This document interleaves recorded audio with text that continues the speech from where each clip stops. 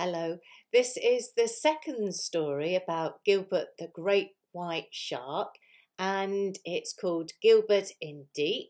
It's by me, Jane Clarke, and it's illustrated by Charles Fuge.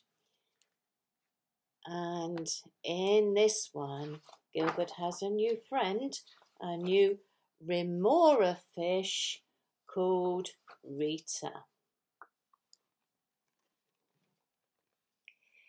Gilbert the Great White Shark loved to play hide and seek with Rita Remora. So let's have a look. Where are they? She's right down here. But they already knew all the nooks and crannies in the coral reef and all the hiding places in the wreck. So one day after school, Gilbert asked his mother, "Mum, can we go and play hide and seek on the other side of the reef?" "If you like," Mrs. Munch smiled, "but be sure to be back before the sun goes down and don't go over the edge." Gilbert and Rita swam off happily. The sea was rough on the other side of the reef. When Gilbert hid in the surging surf, Rita was tumbled and tossed by the waves. And when Rita hid in the swirling seaweed, Gilbert found it terribly tangly. "I'm tired of playing hide and seek," sighed Gilbert. "Let's swim off the edge and play hide and deep." "Your mum will be cross," warned Rita. "She'll go off the deep end." "She won't know as long as we're back before dark," grinned Gilbert. Naughty, isn't it? The edge of the reef dropped away into inky darkness. "It's dark in the deep," Gilbert said, peering over the edge.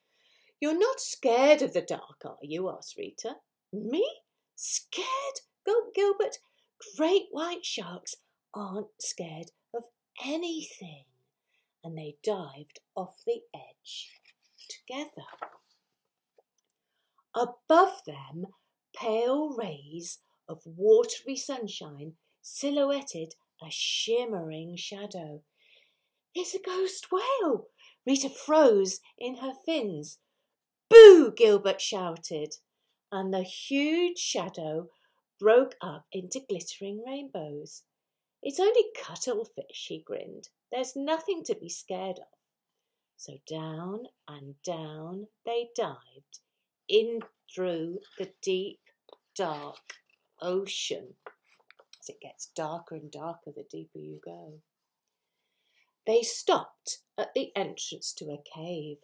"I can't see a thing in here," said Gilbert. "It's the perfect place to play hide and deep. My turn to hide." And he took a deep breath and swam in. Rita covered her eyes with her fins and began to count to 10. Whoop! Gilbert bumped into an empty giant clamshell. He wriggled inside. He closed his eyes so he couldn't see how dark it was. 8, 9, 10.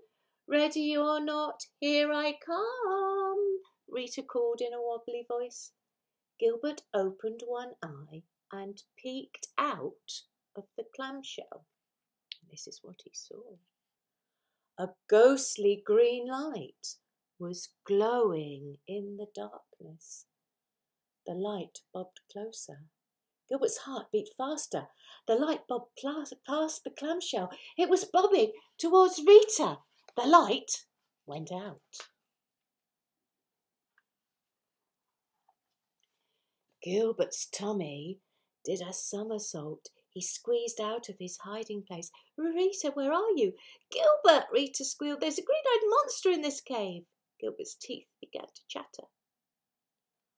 "I'm not a monster," said a gravelly voice indignantly.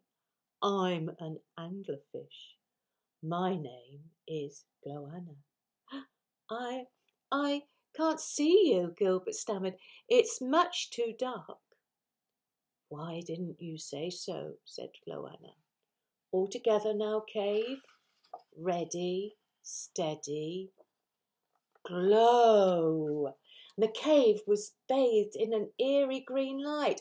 Ah! Gilbert yelled. Ah! Gloanna and her friends took one look at Gilbert's teeth and they leapt into each other's fins. These are those creatures that live deep down in the dark and have lights called bioluminescence. Rita crept back to Gilbert's side. Gilbert took a deep breath. Hello, Gloanna, he spluttered. There's no need to be scared, said Gloanna. Me, scared, said Gilbert. Great white sharks aren't scared of anything. Rita rolled her eyes. She said, the sun's going down. We better get back before your mum finds out we went over the edge. Let's go, yelled Gilbert. Come up and play hide and seek with us sometime, Gloanna. I'm not going up there, Gloanna gasped. All sorts of scary things live in the light.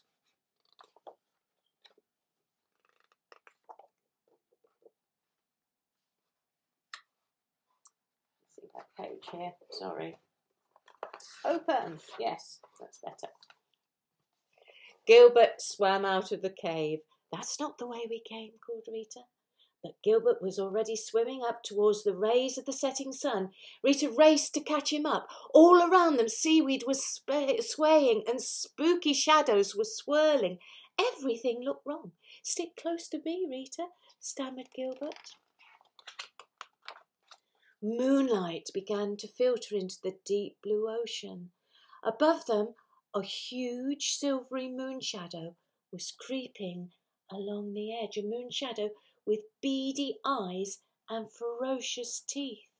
It crept closer and closer and...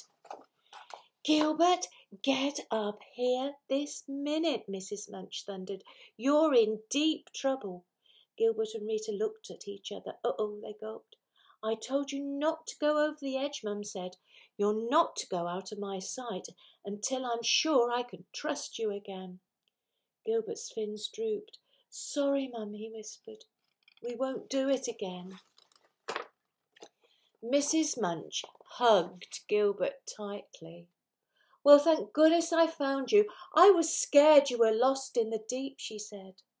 I was a bit scared too, admitted Gilbert.